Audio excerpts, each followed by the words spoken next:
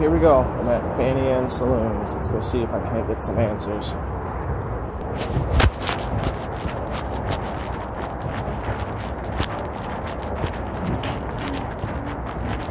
Hello, how you doing? Doing well. Is Mac here? Yeah, he's upstairs. Is there anyone I can speak to him for a minute? He might be in the meeting. What's going on? I had a few questions just about the history of this place. Okay. We started off, it used to be a business before we took it over. We took it over on May 17th, 1973. I guess my main question is I came here and there's a piece of my childhood here. Jiffy peanut butter. Yeah. That little Jiffy burger. And I remember it being Jiffy as a kid. It still is. But now it's Jif.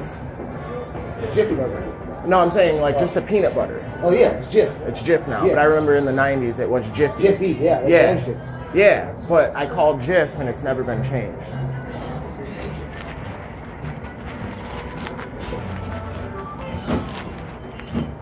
Yeah, Jif. Now over there it says Jiffy. Yeah.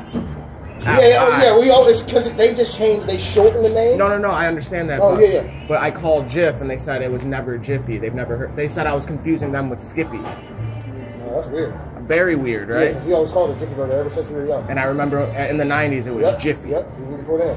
So I just wanted to ask Mac, what year did they start sending him Jif opposed to Jiffy? Because he would be the only person that would Him and know. the person before him would know, yeah. So when he's in a meeting, he's probably be up until probably about noon if you want to come back at noon. That'd be perfect. Thank you.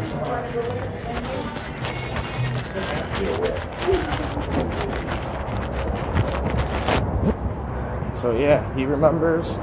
Just need to talk to Mac when he gets out of the meeting. This sounds pretty promising. This is awesome. And to all you non-believers, from the great words of Dr. Seuss, those that don't matter don't mind, and those that don't mind don't matter.